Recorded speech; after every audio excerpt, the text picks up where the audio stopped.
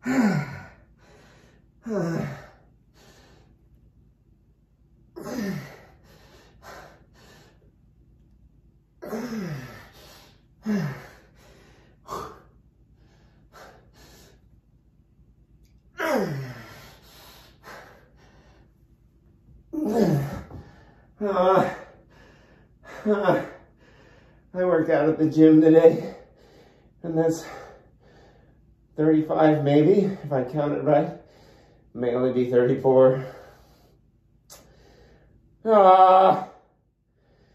It's not how many I can do. It's what can I endure? Now I gotta do my counter push-ups.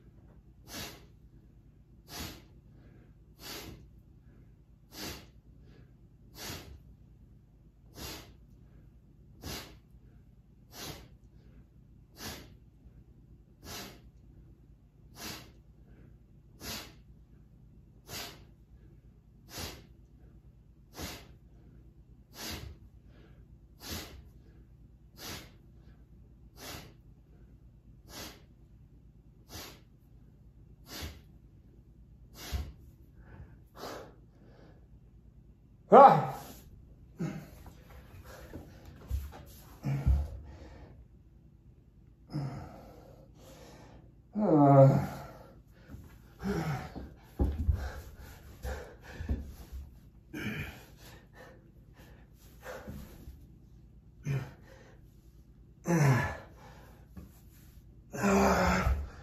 Okay. I don't know if I mentioned this, but I do the men's 55-day yoga challenge.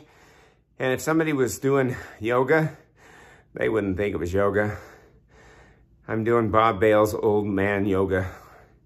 And by the way, I'm Bob Bales. You can picture my name and remember my name by just picturing me with no arms or legs on a bale of hay, bobbing in the ocean. Anyway, day 47 of the Gary Vaynerchuk Push-Up Challenge. I'm very grateful for Gary Vaynerchuk in this book. And I bought several copies. And I'm also still praying for my niece's mama who's in the hospital for COVID-related pneumonia. She lives in Colorado Springs, but she's in a hospital in Denver being treated. And I just got word from her yesterday, text from my niece saying that her mom is progressing, doing better. And that she had a tracheotomy, a tube in her tracheotomy tube in, but her mom got disgusted with it and pulled it out. And she said that my niece said that she would have wished that her mom would have left it in, and that made her a little nervous. But again, it's her mom's life, and her mom's gonna do what she does. So I think it's a good sign that she's feisty and getting tired of that. You know, when you hurt and you hurt something and it's starting to heal, but then you start and it aches and it hurts, but then it starts to ache in a little different way, kind of almost annoying. And so you start getting, okay, I want to move it. It hurts to move it, but I want to get it to get better. And it's a different kind of hurt. I think her mom's on the mend, I hope. Anyway, I just texted her and told her, don't worry about contacting anybody or letting us know. I mean, we're glad to know, but she's got so much on her plate. She doesn't have to constantly call. But she asked for prayers. So I periodically check in with her all the time and say, I'm still praying. I'm still praying. And I work nights, so I have the night shift when it comes to praying. And so I read something just on YouTube. A young kid was talking about this. He said that he has found that praying is asking. Meditating is listening. I started to meditate. And I started praying differently a long time ago. Not praying for what I want, you know, the infinite out there. Oh, by the way, make the day change so my car doesn't get dirty. It doesn't make any sense. But if you ask for your mind to be open and to have a mind shift to where your mind is in line with the infinite, with the divine, that's when your life can change. And so you pray for seeking, you pray for openness, you pray for asking, you ask for all these things. What can I do to be better? What can I do? And then you meditate to empty your mind, because you can't fill a full cup. You meditate to empty your mind and to be silent so you can listen and hear to the inspiration. Because when the divine talks to you, it doesn't say, oh, hey, by the way, do this. It's, hey, try this. It's a little quiet voice. And it shakes you to your bones when you hear it. It's like, try what? Try this. Well, what do you mean? Running outside in my underwear and in my bare feet? Yeah. Oh, why? Do it. Why? Just do it. So the craziness of it, you do it. And you find out that it helps your immune system. You find out that you feel better. You find out that your arthritis suddenly changes with cold therapy. So meditation has its place. Anyway. This is a long time, 9-minute video. Anyway, so stay strong, Bob out, bye.